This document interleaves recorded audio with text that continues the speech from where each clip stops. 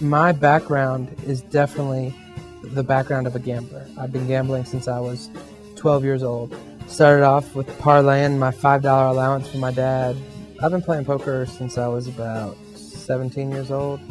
When the pool room would close, everybody would pull up chairs around the pool table and play really bad.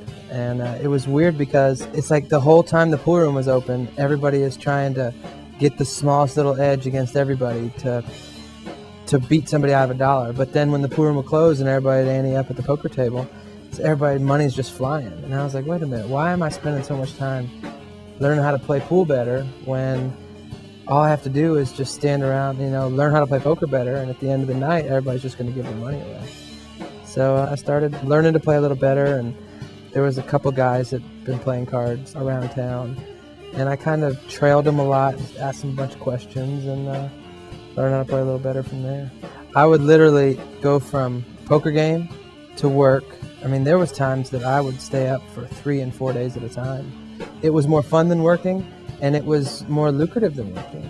I'd have to wait all week, and I'd work in the counter at A to Z drugstore, or delivering Chinese food, or making pizzas, whatever. I'd work all week and maybe make $200. And my friend always told me that my job was costing me money. Eventually, I built up a big enough bankroll where I could quit work and focus on just playing poker. To me, I think aggression is the way to counter passiveness. People being, if people are playing passive at the table, then you want to play aggressive. But nowadays, where everybody is bam, bam, bam, raise, raise, raise, aggression doesn't mean anything. You're just part of the crowd now.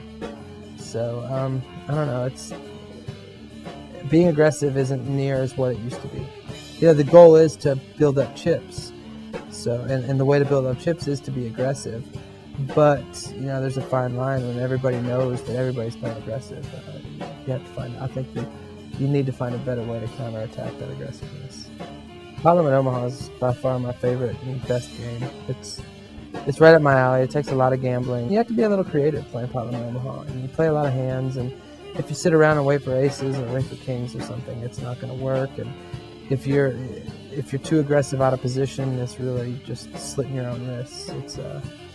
Parliament Omaha is definitely what I love to play. I play it all the time. It's a lot of fun. You get to play almost every hand, and you're not an underdog.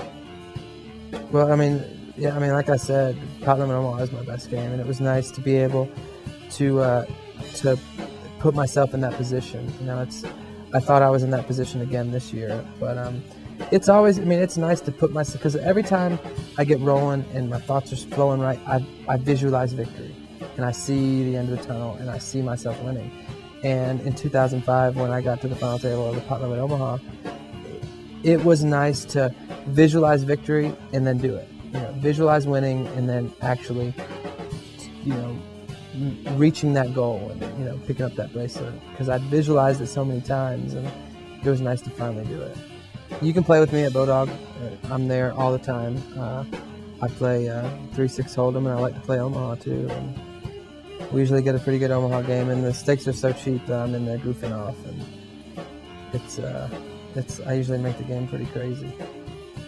So come play with me on Bodog.